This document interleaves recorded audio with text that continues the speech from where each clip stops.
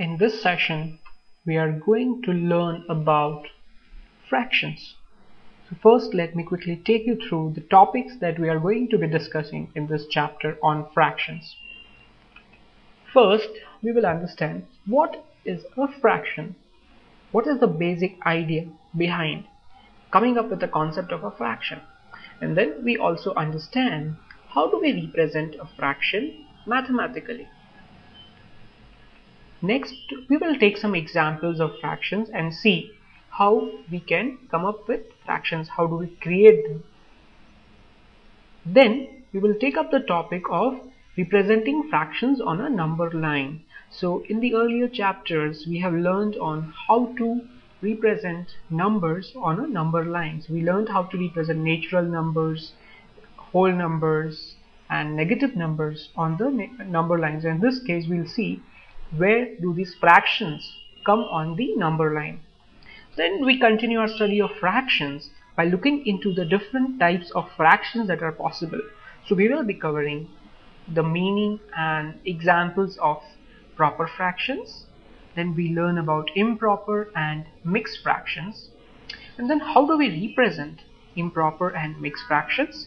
And then we introduce the concept of equivalent fractions. And then we'll also discuss about cross products when we take the equivalent fractions into account.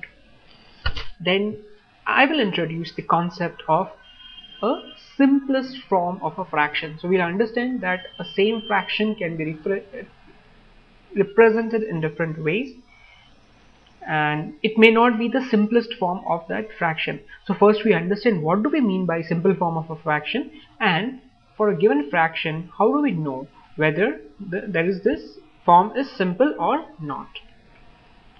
Then we move into more details on discussing the fractions. So we will be discussing the like and unlike fractions, and then we compare like fraction, that is if you have given two or more than two like fractions, how do you know which one is bigger and which one is smaller.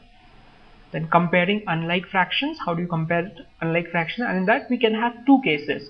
We have same numerators and we could have different numerators. So in that case how do we compare?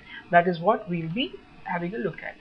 Then we move on to understand the basics of addition and subtraction of fractions. So we'll understand how to add and subtract like fractions, unlike fractions and the mixed fractions. So this is all that we'll be covering in our chapter.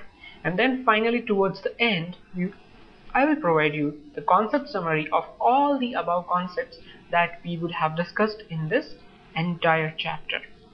So see you in the next session.